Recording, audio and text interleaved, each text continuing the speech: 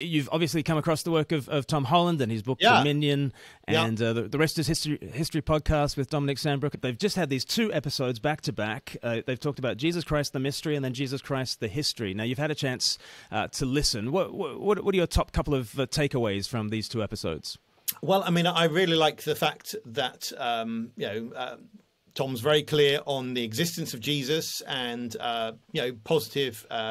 In broad outline towards the Gospels, and I particularly appreciate his recognition of the brilliance of Jesus' teaching and the way that the best way to explain what we have is that Jesus actually comes out with his teachings, not his followers. That doesn't really explain stuff at all. I think his recognition also that Jesus takes a deliberate decision to go to Jerusalem, knowing that this is likely to lead to his death, is just a great insight, even put from secular history, that here is a remarkable individual who is not thinking like so many of us do about themselves. He's actually thinking about what's right and thinking about others. And to have that concluded by someone working from the presuppositions of secular history, I think is a great thing to have. Yeah, and amazing that sort of putting together, there's the genius of Jesus, there's also his exalted opinion of himself, and there's also the lowliness of what he does riding a donkey into Jerusalem to embrace his death. Yeah, so his self-understanding, Tom would say he believes he's the one who's going to call the world to account, and judge people. He writes himself in as the king in the parables, but also is prepared to go to Jerusalem and be silent before the authorities, so he doesn't defend himself.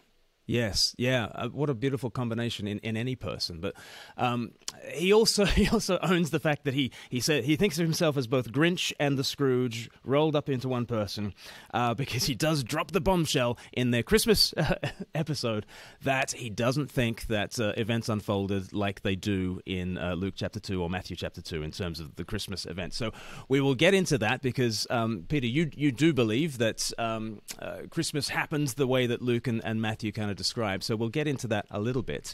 But I just wanted to ask you about one aspect of the podcast where Tom finishes by talking about whether historians can also be people of faith, whether people of faith can also be historians. And you don't have to be a Christian to accept that, because Nietzsche said that. Nietzsche said Jesus is the strangest person who ever lived. You mentioned Occam's razor before.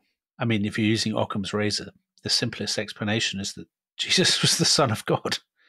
I mean, historians would make... Well, do historians make that claim? Are there historians who would end their book by saying... No, they don't. So Stephen Jay Gould famously said that there are rival magisteria, the magisteria of science, of religion. And I guess historians would couch it in similar terms, that, that history and religion are rival magisteria. Basically, so Gibbon in the... back in the 18th century, he articulated this very well. He said the theologian may indulge the pleasing task of describing religion as she descended from heaven, arrayed in her native purity. A more melancholy duty is imposed on the historian. I mean, I think that historians do not accept supernatural explanations. They may be Christian. I mean, there's nothing to stop a historian being a Christian or believing in the supernatural. But I think when they come to write history, by and large, they don't adduce supernatural explanations. Yeah. And I don't think that you need supernatural explanations to explain Jesus and the emergence of Christianity. Now, just first as a sense check, would you agree at that point that there are no sort of historians that would make that conclusion? Well, I think there are people who are professional historians who believe Jesus rose from the dead. But the question more is, do they conclude that as a historian? And I think sometimes that, in a sense, history is set up a bit like a game, like a hedge fund. A hedge fund, the hedge fund manager is supposed to win whichever way the market goes. And I think that history as a discipline can be set up with a sort of certain artificiality so that it wouldn't be able to recognize a miracle if it hit the historian in the face, because according to the parameters of modern history departments, miracles are simply outside of the ability to for a historian to investigate. And so that, I think, is where, of course, your input affects your output. So if you're not allowed miraculous input in the first place, it can't, be in the output. I'd also talk in some sense about the sensitivity of your detector. So, I've got some bathroom scales, and I can put a toothbrush on the bathroom scales or a razor or even my entire shower gel, and it won't register as having a weight. But when I get on, it will measure that I do. And so it just simply, if the instrument you're using is not capable of detecting a miracle, then you're not going to. And I think that's one of the problems about the way the discipline is set up. It's a good discipline. It's great, but recognize it's a discipline rather than reality. Yes. Tom then goes on to talk about Stephen Jay Gould, speaking about the science and faith kind of issue. And Stephen Jay Gould is famous for saying that they are non-overlapping magisteria. Mm. And Tom, in the podcast, talks about rival magisteria, which I think is interesting, because I don't read Stephen Jay Gould as saying that they are rivals, science and faith. But I think rivals kind of assumes a turf war, whereas non-overlapping kind of assumes that they can get on with their own respective businesses and leave one another alone. Do you see, are there rival magisteria between history and faith? I do remember hearing Gould in the flesh when he came to Cambridge Packed Room, and very much the emphasis was these are non-overlapping. I'm not talking about that area, but I think he gave a primacy to his own.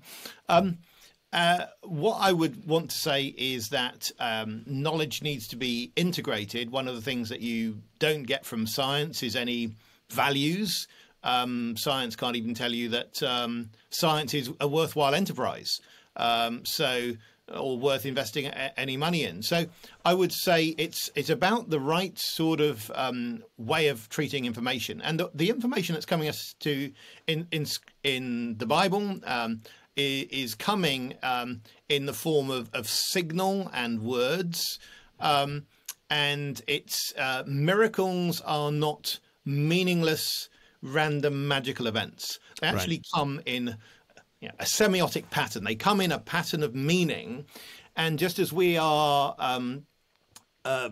able to detect meaning in each other's words and each other's expressions and so on, I think that's what you've got in the Christian scriptures is communication from God in a way that we are able to detect and respond to, and that includes the miracles. So it's coming at it from the right angle. A big category in the Bible is the category of testimony, and we as humans are very much, our entire society is built on testimony. That's how we buy products. That's how we eat. And so it's using that category rather than the artificial parameters, if I can say, of professional history, that enables you to respond. Yes. And yeah, the miracles of Jesus are emphatically not random, freaky, supernatural stuff, but like meaningful things, such that this sort of pre-Pauline teaching that he received in 1 Corinthians chapter 15, which I think Tom sort of references without naming it in the episodes. What was handed to me is of first importance, that Christ died according to the Scriptures and that he was raised according to the Scriptures, and so that whatever is happening, the point is not simply there's a freaky occurrence, but that there is, it's according to the pattern of the Scriptures, it's making sense of the story. There's a meaning and significance to it that goes beyond, there's some kind of supernatural event going on. Would you say that's somewhere in the book? It's important when you think of miracles in the Bible, not to think this is just another claim of paranormal, weird stuff. It's actually coming within a whole context of message. Yes.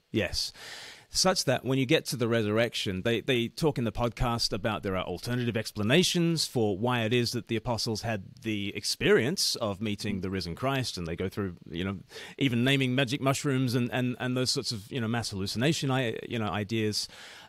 Is there a sense of that sort of Sherlock Holmes thing that, once you've eliminated the impossible, what you're left with, however improbable, must be the truth? Is there something to that? Well, I think there's a difficulty about the whole category of improbable. I mean, what is improbable?